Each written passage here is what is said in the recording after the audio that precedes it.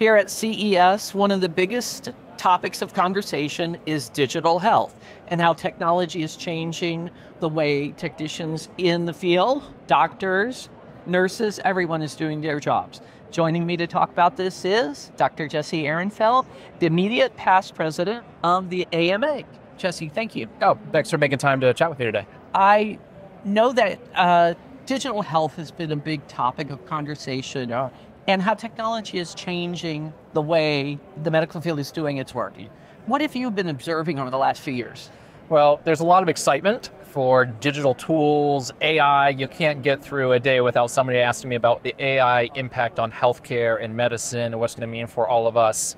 And certainly here at CES, right, where there's all this buzz about new products, there's a lot of interest in how digital health tools can help scale capacity, make access easier, power decision-making at the point of care. And so while there's a lot of excitement for those things, and I hear that from physicians all over the country, there's also an ounce of skepticism. Oh yeah, a little bit of fear too. There is, because we've been sold things before that didn't quite work out so well, and the technology was more of a burden than an asset. And that's where we have to have the right regulatory framework, the right standards, the right validation to make sure that the tools that you and I are using as consumers here at CES or on the professional side in the care delivery process actually work for everybody involved. Every month when the Department of Labor numbers come out, healthcare is really at the top of the list of where people are being hired.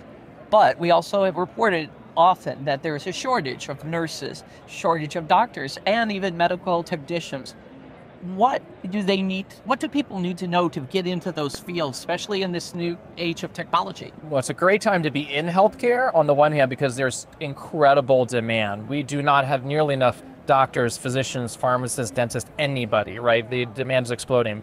But at the same time, it's tough, right? Because the pressures on working in the delivery system are not going away. There is an endless line of patients that need care. We have not been able to keep up with the demand as population growth. We have an aging physician population, an aging nursing population, and that's making it harder and harder for patients like you and I to get into the care that we need. So one of the solutions that I'm excited about is, of course, digital products to scale the capacity. And that's why when I talk about AI, in healthcare, I talk about augmenting intelligence, not artificial intelligence, because really the concept should be, let me have a tool that can make me 3 times as efficient, that can allow me to see 10 patients instead of 2, that can allow you to access the specialist that you need without going through 6 steps and a crazy journey in a maze to end up at 3 times the wrong place.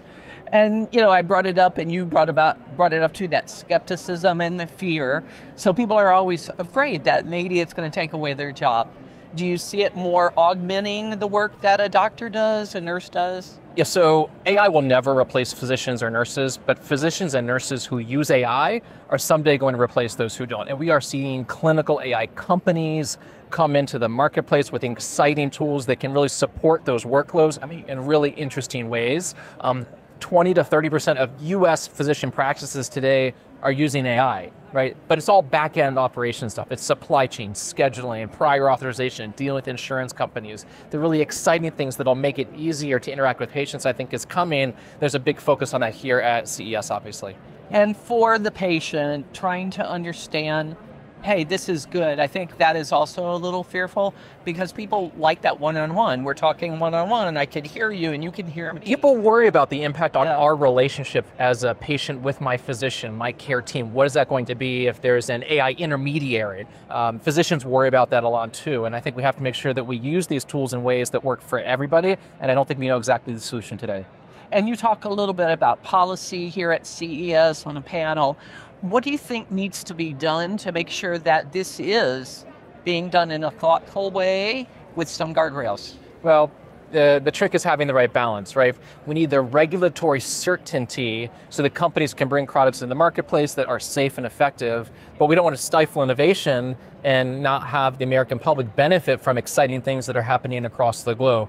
The FDA, the framework for approving drugs and medicines that was set up in the 60s and 70s, that does not translate well to the digital era. So everybody recognizes that we need to do something different, but nobody's entirely sure what that new framework should be. And you mentioned like research in medicine, right?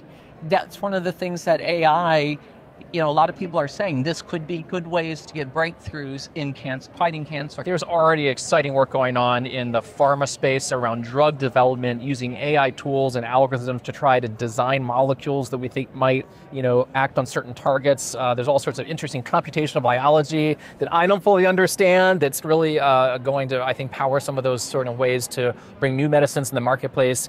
There are ways to accelerate clinical trials. There are ways to identify patients who would benefit from new therapies, all sorts of really exciting things that are happening in digital health that are a little bit outside of the direct care delivery process. So bottom line is, don't be afraid of it.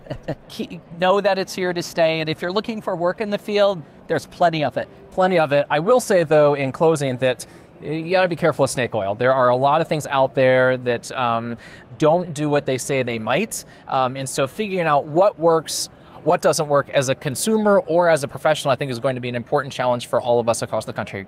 I always like that good cautionary warning. Thank you very much, Justin. Sure, my pleasure. Thanks for having me.